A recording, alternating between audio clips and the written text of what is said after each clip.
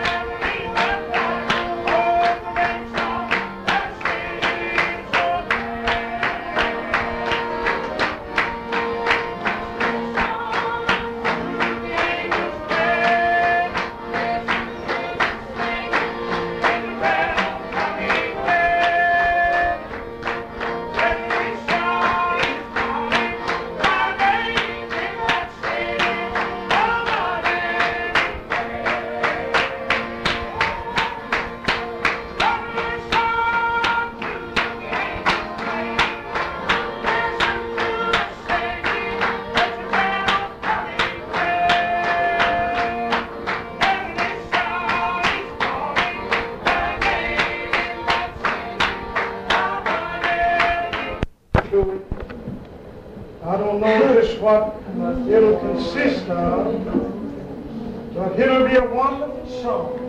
A wonderful song. The song of the redeemed. You know, the greatest thing that I could think of tonight is to be numbered in the redeemed of God. On the saints go marching. Hallelujah. If we miss that, we'll be sorry forever and ever and ever. I love to be numbered with the people of God. I love to be numbered with them here. I love to be worthy. Many times we feel our unworthiness and our littleness in the sight of God and the sight of God's children. But I would love to be worthy to be numbered with God's people now, and especially when that great day comes. It's a good way to serve God. It's not really a hard way, but it is a careful way.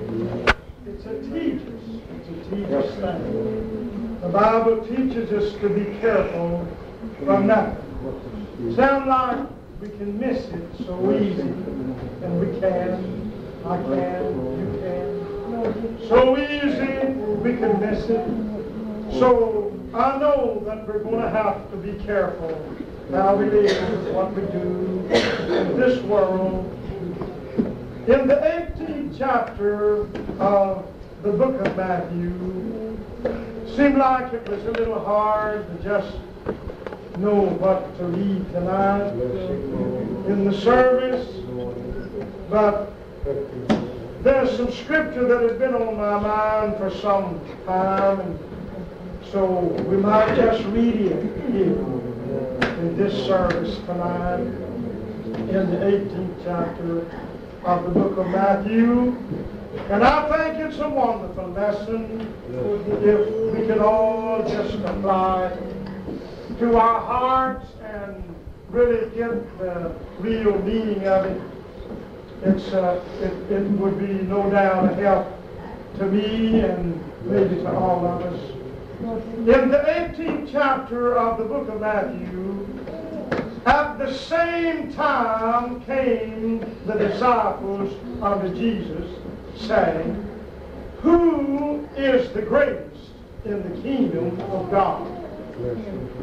And Jesus called a little child unto him, and set him in the midst of them, and said, Verily I say unto you, except you be converted and become as little children, you shall not enter into the kingdom of heaven. Whosoever therefore shall humble himself as this little child, the same is greatest in the kingdom of heaven. Now, really, you'd hardly think that this existed among the disciples of the Lord back in Christ's time. It don't seem like that it would, but seemingly it did.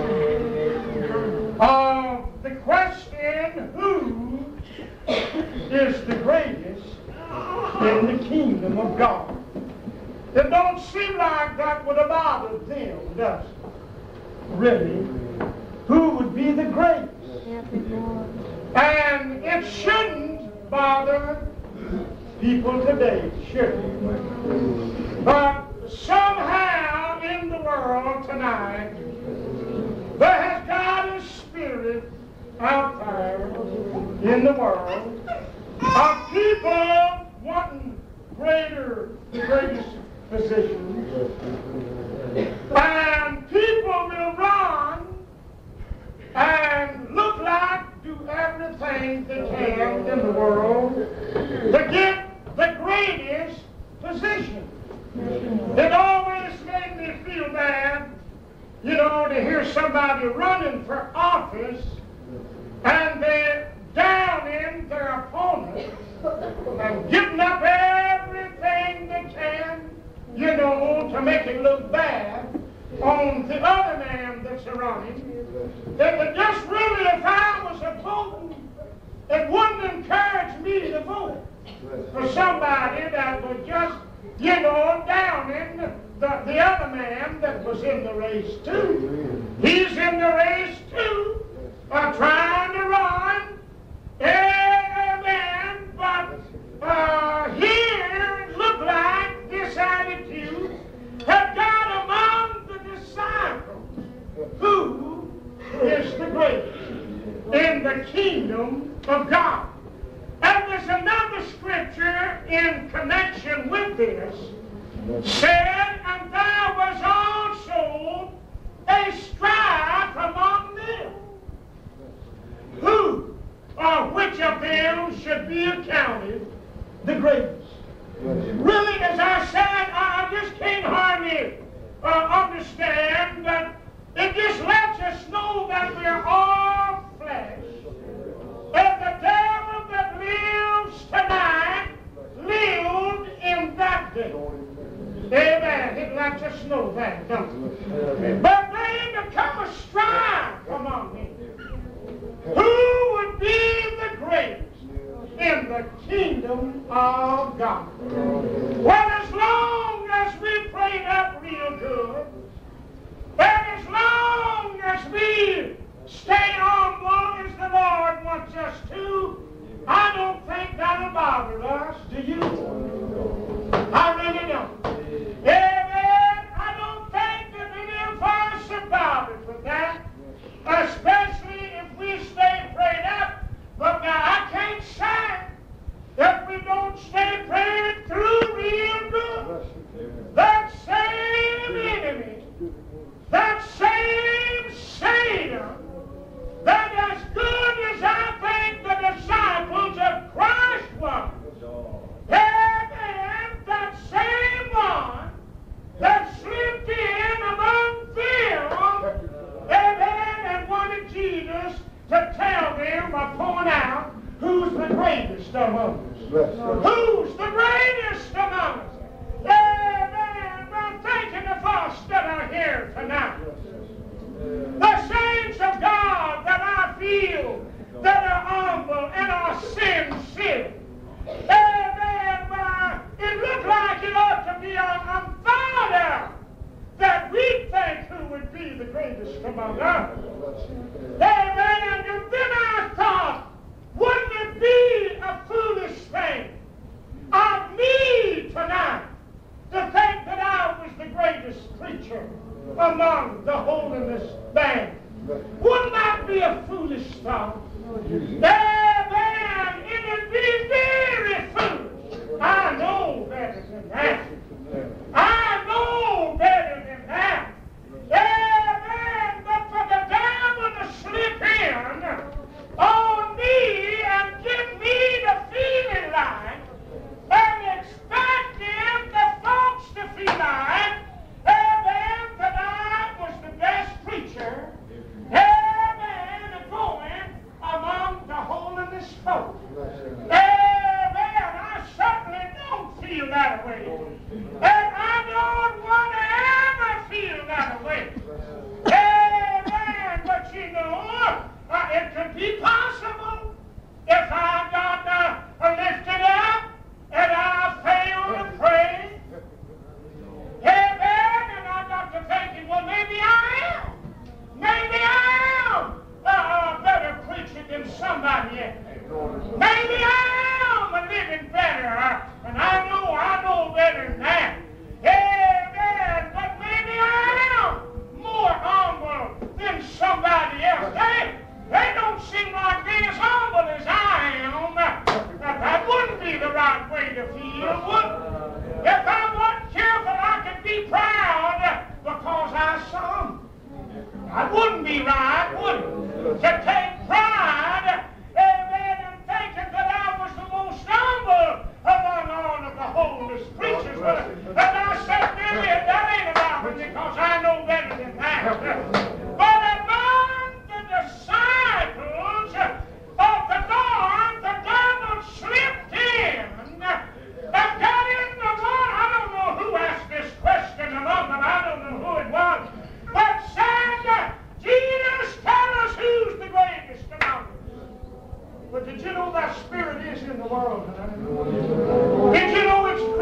among the holiness ranks. Amen.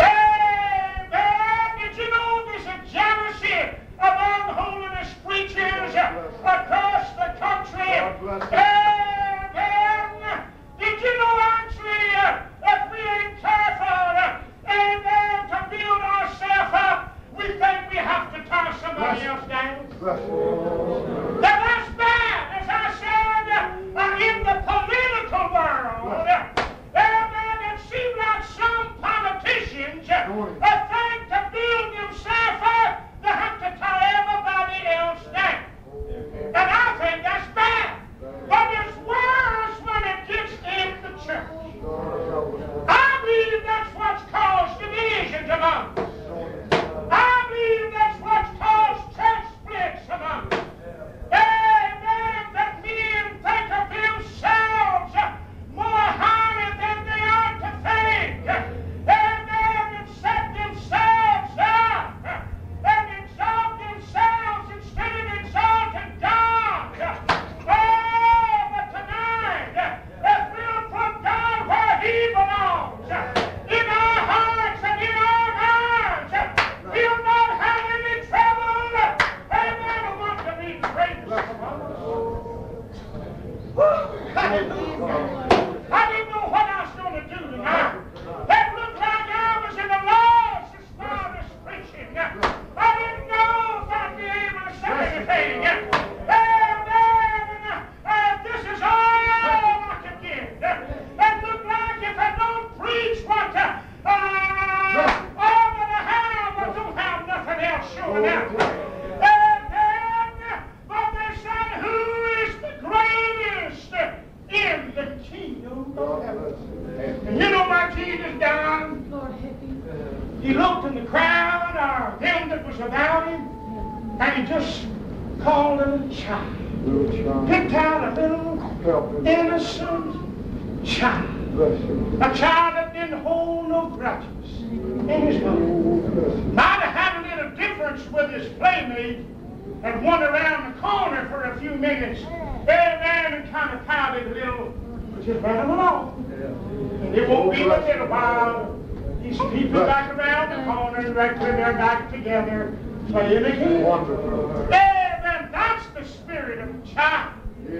That's the spirit of a child. Amen. A little innocent child that don't know no more than just to believe everything that mom and daddy tells them. Just don't know no more. Amen. Got so much faith and confidence in daddy that it just whatever daddy says he does, he just thinks that's the good. That's what we need tonight as children of God. Simple childlike faith. Amen. That we don't know no more. Amen. I think some folks are educating themselves. Amen. Against God. Against God. Educating themselves out of faith in God. Got to know so much until they don't know nothing about God. Amen. What he called a little child. His little child wasn't wanting to feel greater than somebody else. This little child, amen, wasn't worried about who's going to be the greatest among us, but a little child. Called him and set him in the midst. Now this would fix it tonight. Amen. This would fix it tonight. This may not apply to us that are here tonight. Amen. But who knows in the future what the devil may try to slip in on us that are out here tonight. Amen. Who knows as time goes on. Amen. This deceiver. The enemy is a deceiver. He comes in a covered up man. He comes up in a way that you don't recognize him unless through the Spirit of God. But who knows in the future but what that same enemy that worked on these disciples, amen, will try to slip in upon us that are here tonight. I hope God will help me to recognize him. I hope the Lord will help me to recognize him. Help me, Jesus. And he said, except you be converted and become as little children. Little children. Now it's big folks that get things in the heart and just keep them there.